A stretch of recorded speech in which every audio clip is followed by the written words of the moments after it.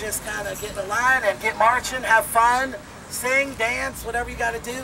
And then this megaphone is up for grabs. If anybody has a real loud voice and they want to do some chants, I'll pass it around, okay? So here's Joy, and thank you so much for coming.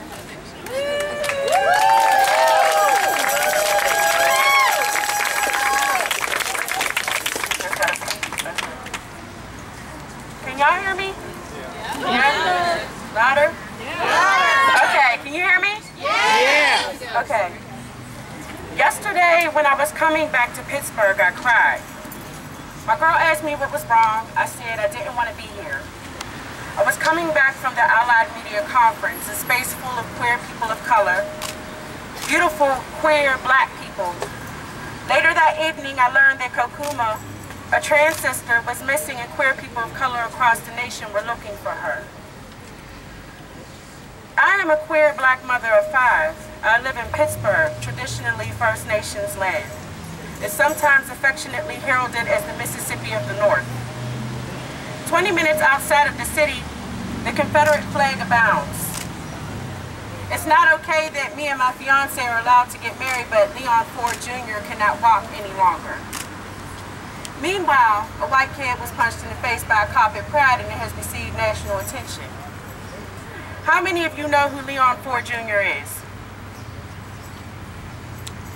This is your city. This is our city. That's right. As we march and protest, we must become deliberate in our understanding of solidarity and resistance. We must learn the histories of each other, tell the stories of each other, resist the normalization of violence, of human rights violations wherever they exist. I just came from Detroit, where 300,000 families are getting their water turned off. I live in Pittsburgh, and fracking has forced families off of their farmland not far from here.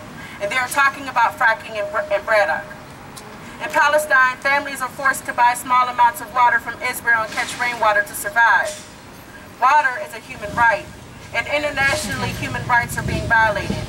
Here in the U.S., human rights are being violated. To be human is to be political.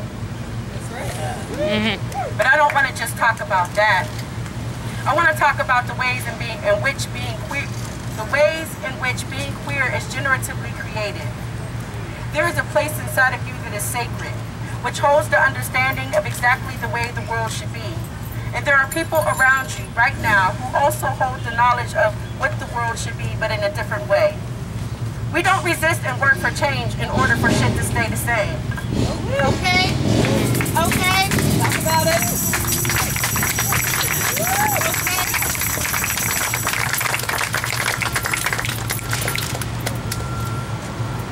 We resist and work for change because we have come to make this world one where we can all live in. One where there is enough for everybody. Another world is possible. Yes. I heard someone say yesterday that she doesn't think that we are ready for the win. And I thought this morning that readiness is simply a decision. We must decide that our liberation is bound up with each other's. And all of our actions and our decisions and our ways of being must be about that. Making space for our liberation, for the liberation of ourselves and each other. The Pittsburgh Dyke Trans March is the making of space, and it is beautiful. That's right. Yes. So, look around and really take in who is here.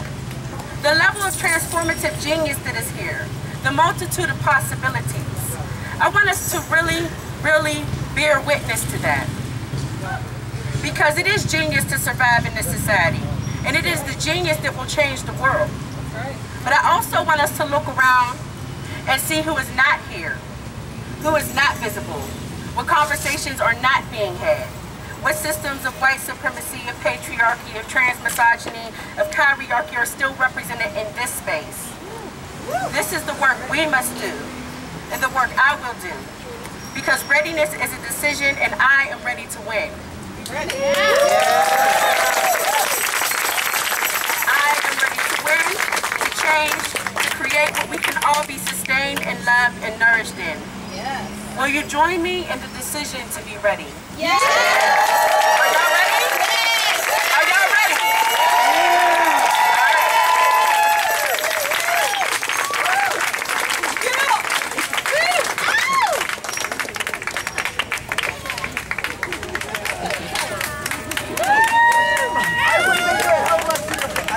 the road for an hour to fucking find